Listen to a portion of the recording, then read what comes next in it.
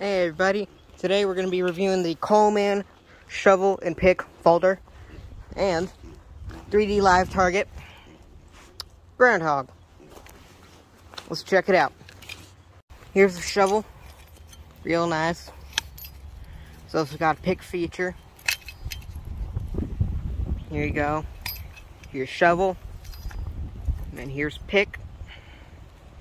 And you can just go straight up spear mode with this.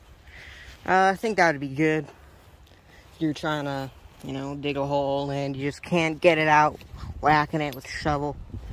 Yeah. Here, just a little pickaxe. Real nice. And although it does look small, there is another part you can screw in to make it a bit longer.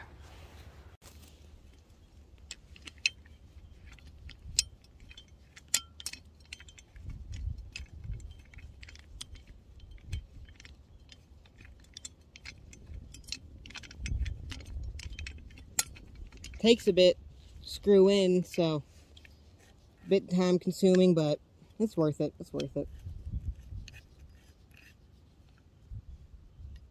Well, there is this little mechanism here where it pinch your fingers, feel hard, hurts a bit, and you got to keep it like that while you're screwing in the lock, because then you can keep it like this.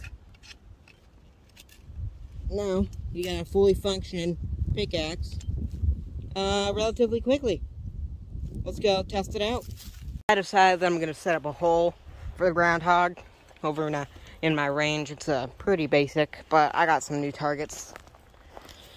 Let's go see how this works.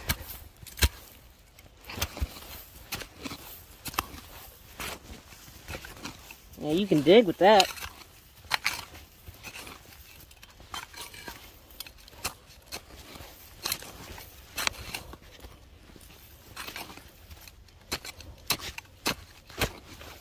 I like how soft this dirt is. Real nice.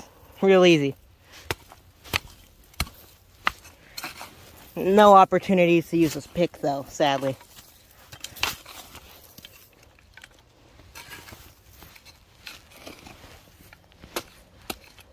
Oh.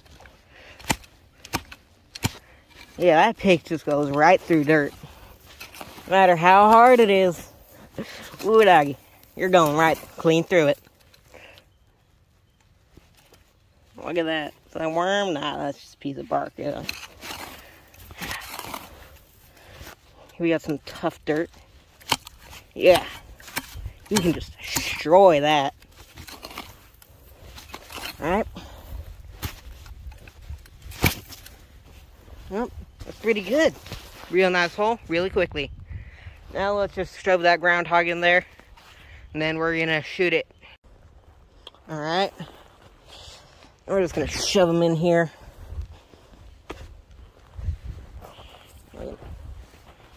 Put all this back in.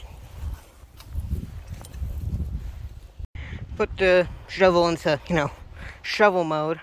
It's real nice, honestly. Real good like this. I think I might prefer it that way. If I didn't have such tough dirt down there, then I think I'd just stick it like that.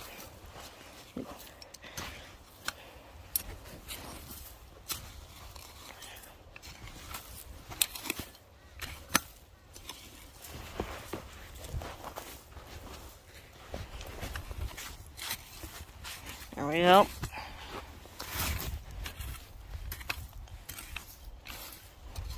Now this guy, he accidentally stopped recording for a second. Don't like that. But yeah, he is in there. Look at that. Can't shoot it right now. Likely gonna turn into a part 2. But I got some more targets. Gonna take them out here, set everything up. I will be back.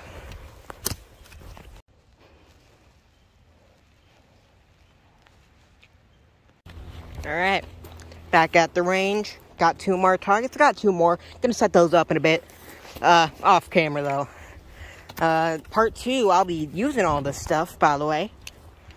Here we got a little pack. Let's stick it right here. I was originally gonna stick it in here, but I think right there is better.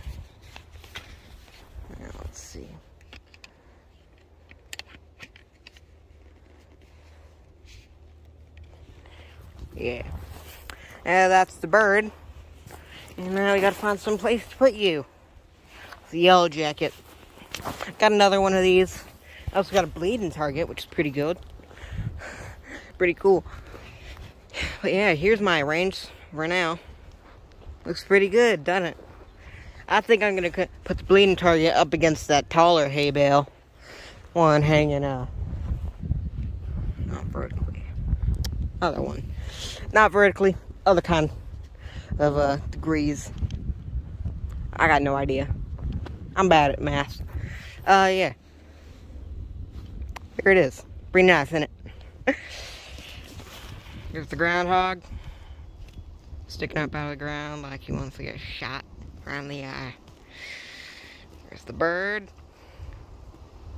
There's the deer for, you know, guns and BBs. It has seen some days.